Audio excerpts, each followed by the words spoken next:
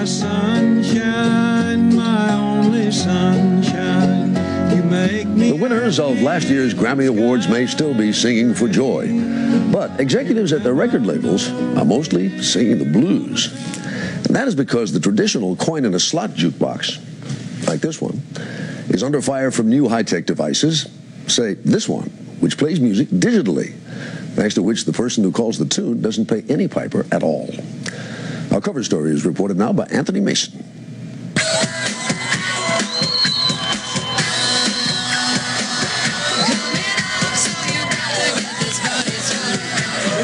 For the past week, in rehearsals and at parties, the music business has been preparing for its big night. Making my way downtown, walking fast, faces passing. Autograph, please, autograph. At the Grammy Awards tonight, the industry will celebrate its own.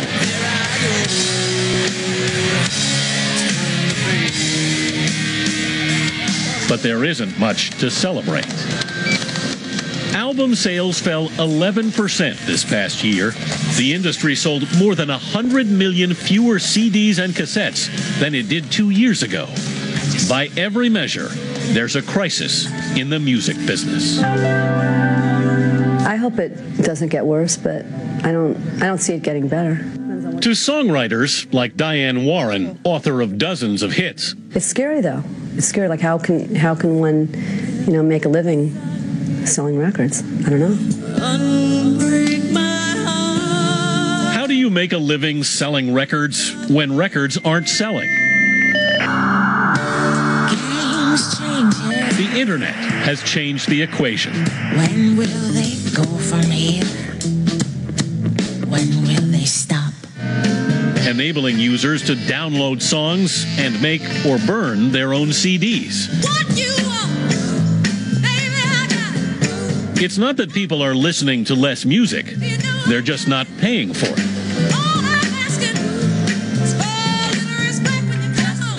Half my CDs are burned CDs. The only CDs I buy are by artists that I really, really, really think are like important artists and like I think deserve it. Yeah, that kind of sucks for the artist, but that's just the reality. It's the society that we live in. Does anyone want to pay $15 if they don't have to? No, I don't think so. It's the same as me going into a store and saying, I really love that shirt, and walking out with it. I can't do that. I don't own the shirt. I didn't pay for it.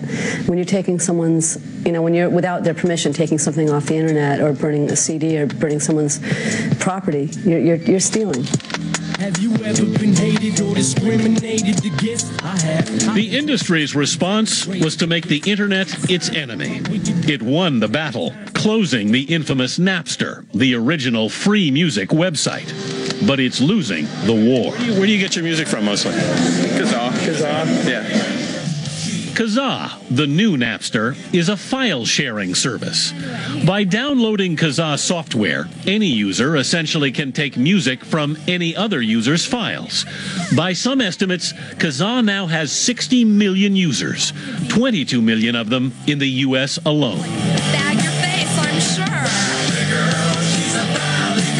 Including almost any song you can think of, and it's all free. The recording industry is trying to kill Kazaa too, but the genie may already be out of the bottle. I mean, how do you arrest these people? How do you shut them down? You shut one of these things down and a new one comes up the next day. I mean, I don't know what they're going to do. It's such a shame, but I'm leaving. In the past, the music business has been able to exploit new technology to sell more albums. When CDs replaced vinyl, the record companies could resell the same old product in the new format, as customers had to replace entire collections. This time that's not working.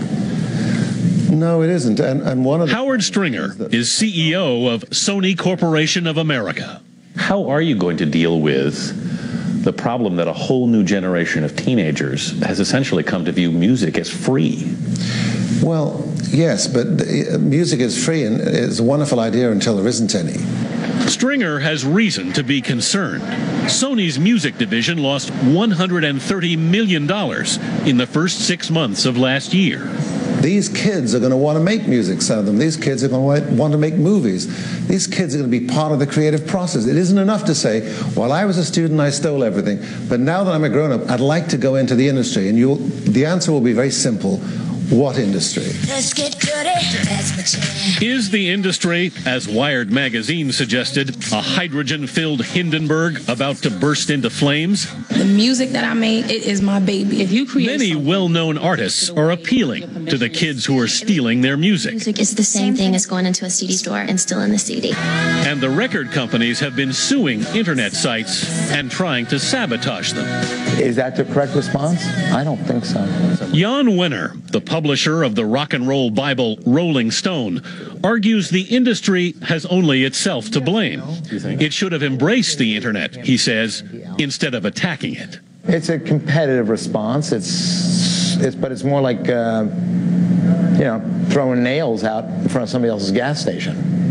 That you think that gas station should be operator, hasn't paid for the gas or something like that, but still it's throwing nails out in front. It's not offering a better station across the street. The music business has finally begun to offer its own alternatives. Press Play is an internet site jointly owned by Sony and Vivendi Universal. And you can simply hit the button and immediately the song begins to play. For $9.95 a month, Press Play CEO Michael Bevel says you have access to 250,000 songs. For an additional charge, you can purchase songs on demand that you can burn to CD or transfer to portable device for about $1 a song. Bevel won't divulge how many subscribers Press Play has, but he knows the pressure is on. We certainly have a lot of focus and attention from the music industry. I don't know that they're looking for us to bail them out, but they certainly are looking for us to succeed.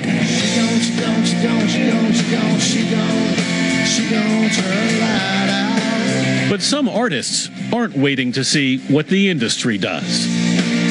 Just close your eyes, boy, let it be. The band Big Head Todd and the Monsters knows fans are sharing its songs without paying for them. You have a problem with that? Not at all. What justifies you charging $18 for it? It's sort of like a broadcast. We look at it as, hey, if it gets another fan involved and gets somebody excited about what we're doing, then in the long run we're better off for it. The Colorado band, which survives on ticket and T-shirt sales, had a million-selling album in the early 90s. But Big Head Todd later split with its record company and released the new album, Riviera, on its own label.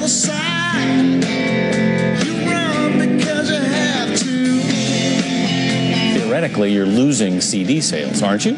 Sure, but a band that's at our level of success, we've never seen profit on our record sales anyways. So now we actually are, because we're doing it ourselves, so we get more per unit earnings. Boom, boom, boom, boom.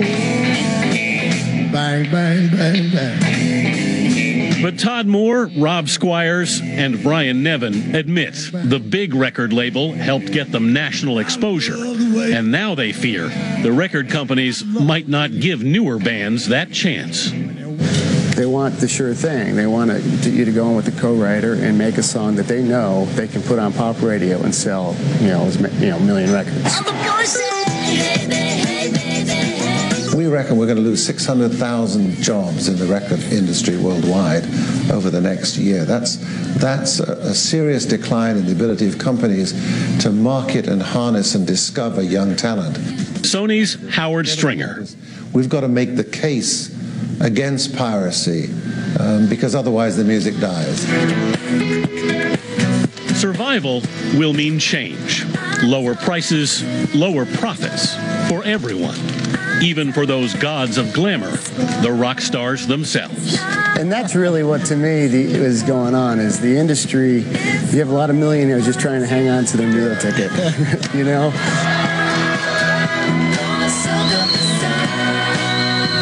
It's Grammy night, and for the record business, it's time to face the music.